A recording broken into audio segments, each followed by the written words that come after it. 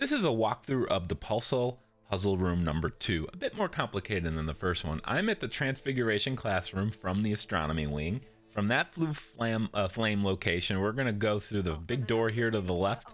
Not the little one, Brian, the big one. There we go. Take the door to the left here immediately, and then just follow this back to where the button is that you're going to use Depulso on to reveal the secret room. Now, completing this, of course, is going to award you with a collection chest. So if you're going for all the trophies, you'll need these. All right, so inside of here, we have 2 different rooms. As opposed to the first time, we had just one single room. This time, we have 2 rooms. The first 2 puzzle attempts are going to be in this first room. So first things first, let's just drop down. You're going to see this big T cross in front of me here. We're going to pull that towards us, turn around, and pull the top block over to the other side of the room. Now I'm just going to push that in the corner so it's nice and snug. And then pull the middle pieces out and then push them to the back wall and then slide them over to the left-hand side to complete this shape. Now we're going to pull it to the center of the room. And now we have a staircase up. We're going to go ahead and loot a treasure chest up here. Once you do, the room will reconfigure itself. I've already completed this, so you won't see that process. But as soon as you've done that, you're going to have a new exit revealed on the opposite side of the room. So let's go and climb up there. So let's reset the room. Just as we did the first time around, we're going to pull the same thing. Turn around, and we're going to actually pull both of these blocks over. The bottom one, I'm just going to straight pull. The top one, I'm going to slide to the right and then pull it to the back corner. Jump across, and I'm going to make these 2, this whole set here, nice and snug. Pull out the middle 2, and then do the same thing as we did the first time around. Slide it all the way to the back of the room, slide it to the left. It's a weird shape, but that's okay. We're going to do the same thing again, pull it toward the center of the room. Now we're going to take it and pull it towards us. Make sure you're not standing in front of them, by the way.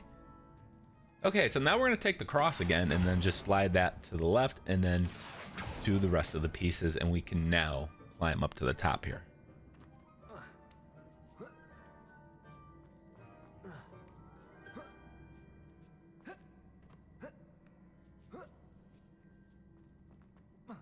As complicated as that puzzle was, this one's going to be a little bit more. So we're going to make it to the other side of the room, and we've got quite a bit of moving we're going to do here. So we're going to drop down. We're going to pay a lot of attention to the set of blocks in the back left corner of the room. First thing I'm going to do is pull them towards me and pull them to the right. I should push it back. I'm not going to do that step now. I should have, but we'll do it after this next one. So next thing, I'm going to go to the right hand side of the room. This set of blocks, just pull it into place right there. That's all we're going to do. Now I'm going to move these 2 columns, the column right in front of me, but first I have to push that set of blocks back. Now we're going to take this set of blocks and rotate counterclockwise around the room.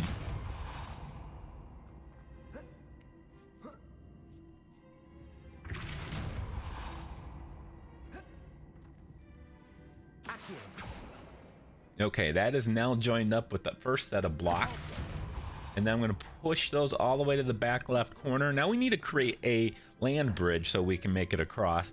There happens to be 4 blocks conveniently located right here. So we're just going to push them back, slide them to the right to connect them. Now all you need to do is slide that whole thing to the right and then towards you. So towards you and to the right. Doesn't matter which one you do first. However, you got to do them both, and I forgot one step. So back down, slide it over to the right. There we go.